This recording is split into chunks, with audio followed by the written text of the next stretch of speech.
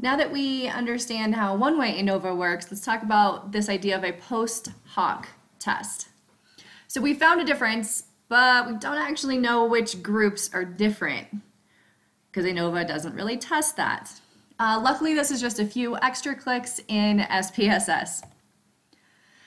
So when we have this significant F test, that says that somewhere there's a difference, but we don't really know where the difference is. So instead, we're going to use a post-hoc test. There are a lot of post-hoc tests, as you will see in SPSS. I'm going to tell you the main three that we're going to focus on. I'll drop a couple other names just because you might see them in articles as you read. Each one tells you where the difference is between these groups. They're all kind of like t-tests, but they're accounting for a lot of other things that are happening. So here's the most common: Tukey's, Scheffe, Games-Howell, and then these other three that you might see. Couple of terms. First of all, you need to understand the idea of liberal and conservative. So liberal means that we are rejecting falsely too often. Basically, our real alpha is higher than we think, so we are less than 95% confident.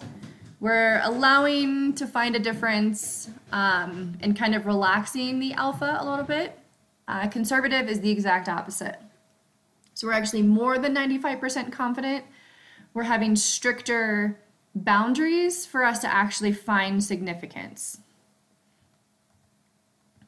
But when we are looking at our alpha and we're looking at our p-value, it stays the same. Just know that the test itself is being more conservative or more liberal. So Tukey's HSD is the most popular and the most commonly used. This is kind of your go-to. It looks at all pairwise group comparisons. So if we have three groups, it's looking at the comparison of group 1 and 2, group 1 and 3, groups 2 and 3. It looks at all the possible combinations.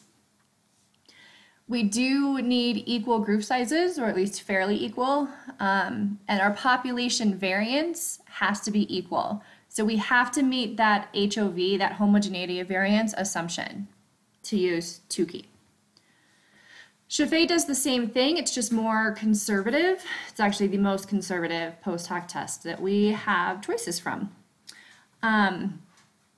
It's not good if we have large differences in our sample size. So if our sample sizes, especially as we get more and more group, if they're not fairly equal, then this gets a little bit unreliable. Games-Howell. So it's kind of like a Welch's t-test, which is our most common t-test that we used from intro stats. It's very Tukey-like, so it's kind of the go-to. The alpha might actually be lower, so it's more conservative than Tukey, but it's less conservative than Scheffe. And this one accounts for a violation of homogeneity of variance. So this is our go-to if we violate HOV. There are other post-hoc tests. So Newman-Cool's tends to be very liberal. So if you have a relaxed alpha, this might be okay. If you're just trying to find differences and you aren't as concerned with that 95% confidence, you're dropping it to 90 or lower, then you could use that one. Duncan is very liberal and it only is reliable within 3 groups. Fisher's LSD used to be really popular, and it's not used very much at all anymore. But you might see these in articles, so I wanted to mention them. And there are so many more. Once you get to SPSS, you'll see. So here's your decision.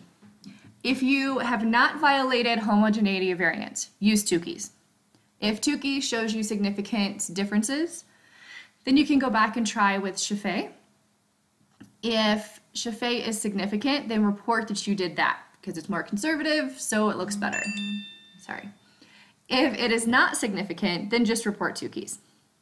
But I will tell you that if Tukey's is not significant, neither is Scheffe's. If you have a violation of homogeneity of variance, then we use Games-Howell. So under the one-way ANOVA tab that we've already played with, there is a post-hoc tab to the side, which I started in the last PowerPoint. There's your 3 choices, and you can see so many others. Bonferroni is another one that you might see a lot in articles actually. So you click the one you want, you hit continue, you hit OK, and you get an extra table. Here's what this table is telling you. Significance, this is your p-value. So you just run through all of these values and you find the ones that are significant. So this one's not, this one's not, this one is. It's less than 0.05. So this is telling me that my A group and my C and below group are significantly different, but there is no significant difference between A and my high B and A and my low B students. I continue down. There is no difference between A and high B, we already knew that. There's also no difference, or there is a significant difference between my high B students and my low B students.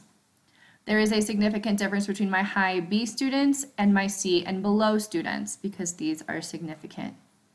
And we just continue down. And that tells me which combination of groups are significant. Keep in mind that this is like a correlation table where you get the same information a couple times. So right here, it's telling me 0.009. That's also 0.009 because it's the same thing. A compared with C and below, A compared with C and below. So we get a running list of what groups are actually significantly different. And then we have to go back to effect size. So we already have eta covered. We know how to find that. And eta is the effect size for the entire ANOVA together. But for each individual group, once we find a difference, we talk about its individual effect size, which is Cohen's d. We talked about this already. We know how to do it from our last week's. And we just click on this website, type in the values, and we go through. By the way, this is mean difference. To find the mean of group A and group B, we go back to that explore option and we look at all of those means that we've already looked at from the output in the last video. So that's where we're going to get information from this and talk about differences, which group's higher, which group's lower, etc. So take a minute, well, a few minutes, and go back to the 3 problems we did in class and add in the post-hoc tests.